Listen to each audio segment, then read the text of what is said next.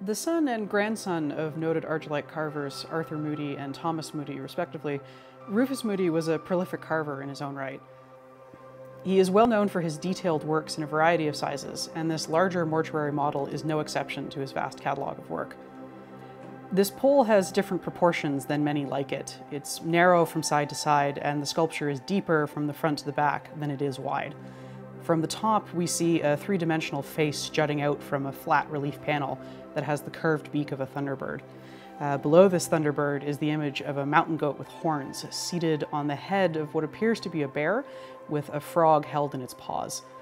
This figure is seated between the ears of a large bird, appearing to be a raven with its beak turned down while holding a fish.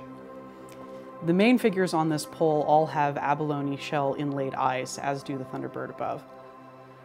This large model represents a type of monument known as a mortuary pole, wherein a cavity in the back of the pole held the mummified remains of the deceased behind a painted and carved horizontal plank that were at the top. These planks were usually decorated to appear like a chest with panel decorations.